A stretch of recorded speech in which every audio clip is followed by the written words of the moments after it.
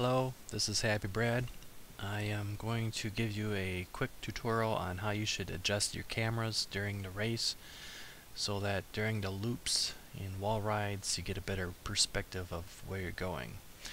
For instance, the way it is plain, when you go into this first loop, you're going to notice that the camera angle is going to be on the outside of the loop and it's hard to see where your car is going, and we don't want that. We want to be able to see where we're going at all times. That's just pure safety. With the wall ride, same thing. Even though this is more doable, it should still be an internal. And the last one is the vertical loop, so we can see where we're going. I never said I was a good racer. So we're in our validation. And what we're going to do is go into the movie camera and we're going to edit in game. It comes up with our first clip automatically. We're going to name this clip. You just kind of click next to the P there. And we're just going to call it loop 1. Loop 1 into, or whatever you want to do. And we're going to place the beginning of where our camera changes. Let me move in on this a little bit now.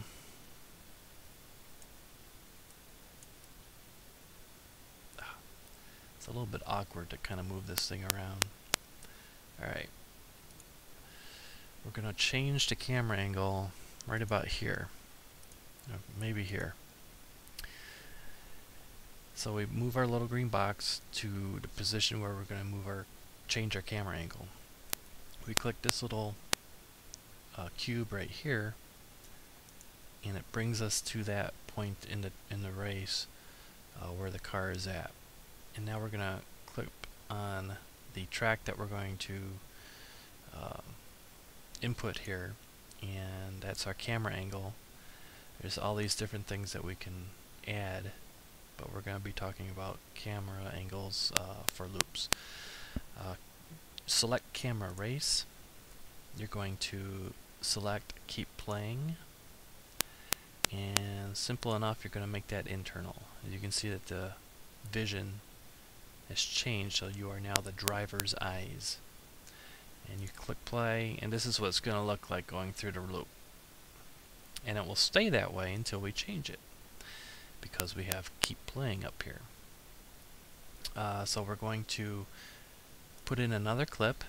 We come back to this screen, and at the end of the loop we want to get back to normal vision. So we're going to clip right here. I'm going to try it right there, and you will see the condition up here is none, so that's all we need to do. That's it.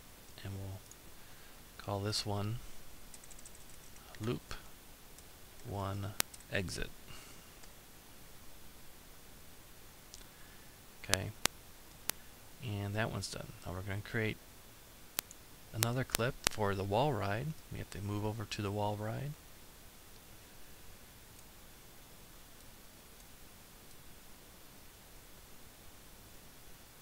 Alright, we're going to move our green box up around here for the wall ride. Once again, we're going to click the cube, brings us into this vision. We're going to click this little square here, which is camera race. We're going to keep playing and switch to internal. And so we're going to get this type of view on the wall. Okay. We're going to call this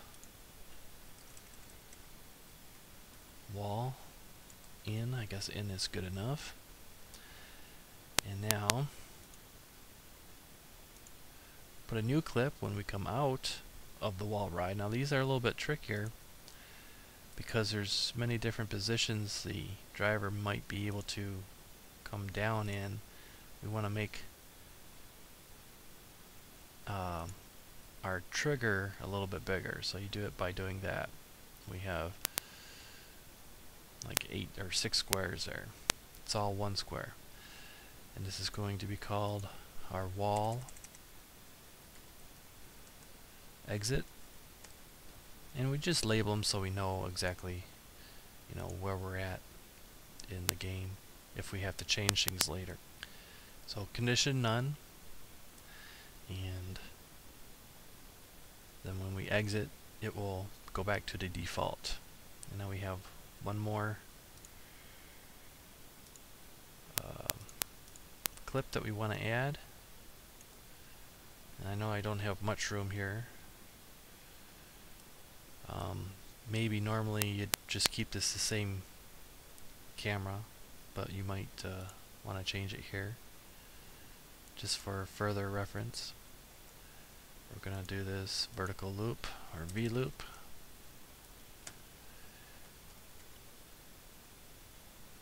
In. Click the cube. We got that already. Click this. Camera race. Keep racing. Internal. And then clip. The loop out or exit. And we have to put the box over here somewhere.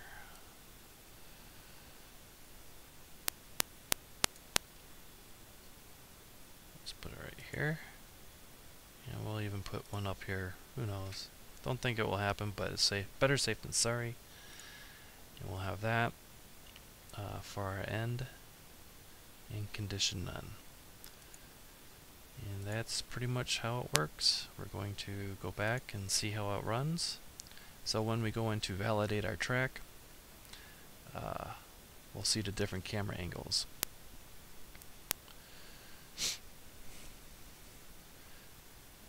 Here we go. We're going to go into the camera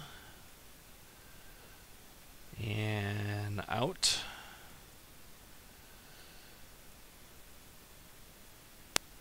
And we're going to go in with the wall ride and out and in real quick and out. And that's the way it's done. Please incorporate these types of camera angles into your tracks that you make. It just makes it a little bit easier for the drivers. It makes it smoother and cleaner and more fun. So I leave you with that, and you can see on the replay here all the ins and outs as to how it will flow, and just makes it look a little bit better. Thank you.